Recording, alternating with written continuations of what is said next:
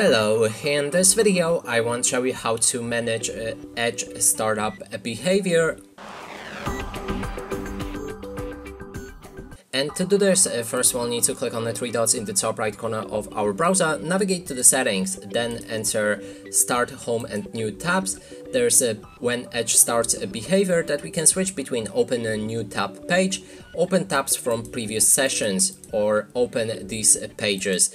If you select the third option, you can select a new page or clear the list and set it to all currently open tabs. Use all open tabs. And that's it for this video. Hope you like it. Please consider subscribing to our channel, leave a like and a comment below.